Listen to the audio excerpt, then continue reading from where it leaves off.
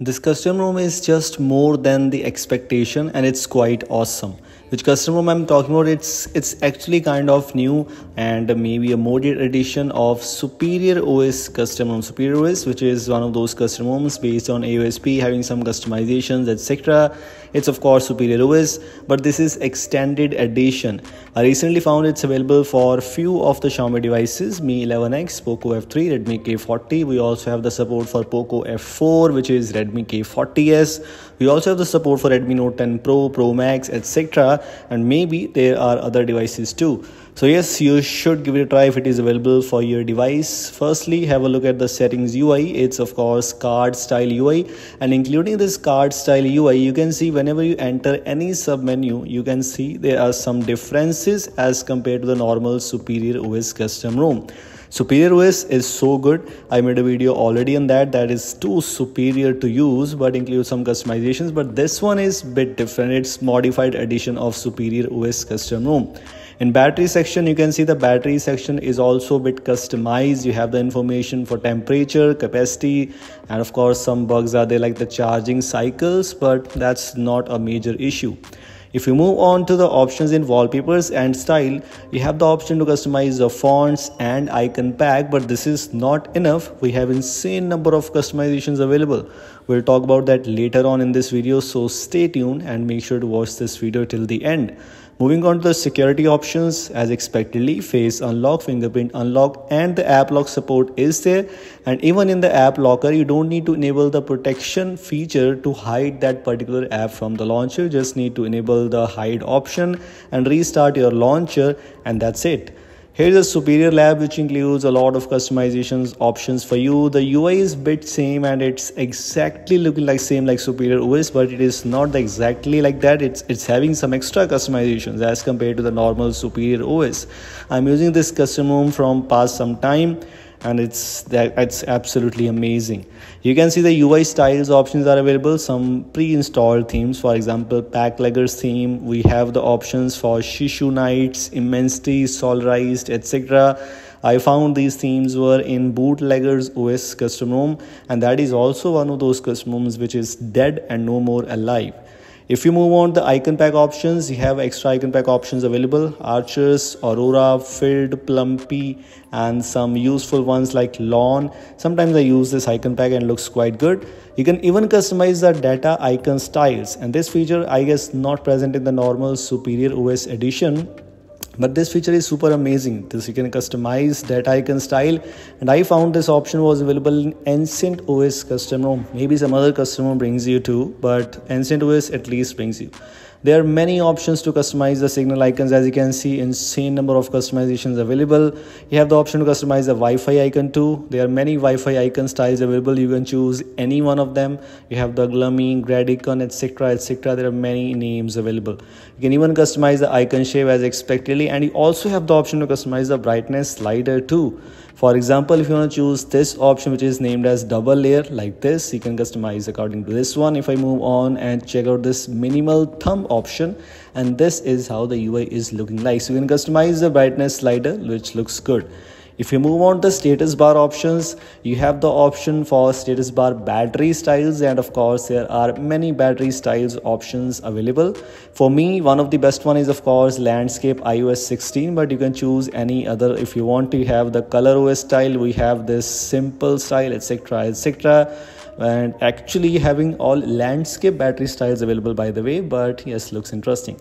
Including that, because those things are available in some other custom ROMs too, it also brings you the option to customize the dimensions of that battery indicator. For example, you can move your battery indicator to the right, left, or you can even change this margin from top and bottom, and this is so useful, at least for me, because I use some apps where the status bar doesn't look that good, but with these customizations I can customize, I can modify my status bar icons according to my own preference. So this is really amazing, and this is one of the reasons why I am loving the Superior Extended Edition. As expectedly, we also have the clock background chip, which is a very useful thing, and it's available in some other custom ROMs too. Same like the battery icon, you can even customize the signal and Wi-Fi icons position. It's totally up to you. You can customize the padding, you have the option to do that. Including that, if you move on to these header images, this is so amazing. In other custom ROMs, you have the option to customize the header image for sure, but in those you have just numbers, you can just customize that but without the preview. But in this case you have the preview, so that's so amazing. This should be included in every customer, because if you want to use any header image in your status bar in quick settings panel, you definitely need to take a preview. You want to take a look at how it is actually looking like. It's available here. You can even use the local image if you're not satisfied with the default quick setting header images, you can use them. That's so amazing too. And as expectedly, it is also bringing you the option for Android 11 still quick settings panel, which I was using previously. So let me try to enable the default one too. You just have to adjust these rows and columns according to your preference, like this one, and here it is. It's totally up to you if you want to customize these things or not. All these things are already available for everyone. And as expectedly, brightness slider customizations and auto brightness icon. You can also customize the brightness percentage options. If I move on the buttons option, you can see we have some volume panel options available too. You have the option to choose approximately volume Sigma style. Approximately 5 styles are available. You can choose any one of them, and including that, you can see the percentage is also there. You can see you can enable or disable this option. If I disable the percentage option, now I'm not able to see how much volume percentage I have enabled. So volume percentage is a great idea, at least it's implemented, and yes, it's also useful. Including this one, if we move on to the navigation bar option, and we have immersive navigation option present. One thing is missing, called hide IME space option. That's unfortunate, because this customer brings you a lot of customization, but sometimes we have to sacrifice some things, so this is one of them. Gestures, as expectedly, same here, nothing to talk about, because quickly open camera, one-handed mode, etc. features are present there. 3-finger gesture, as expectedly, is also present. You can use that.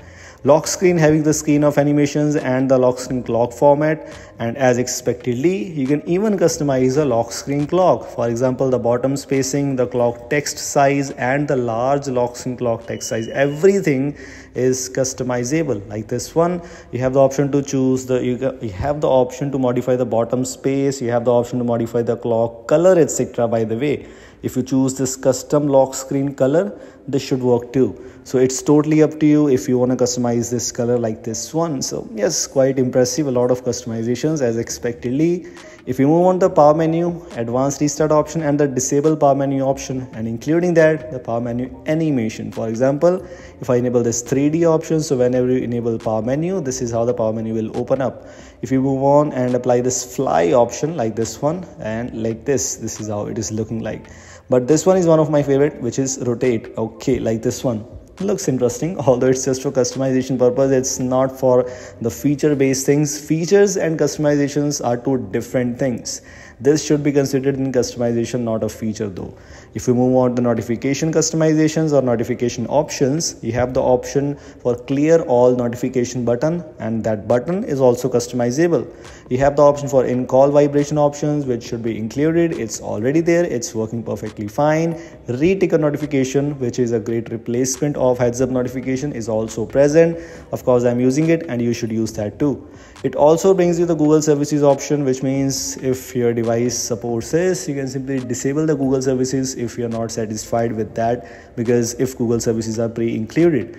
Including that, parallel space, you have the option to choose more apps, or you have the option to choose the multiple instances of that particular app.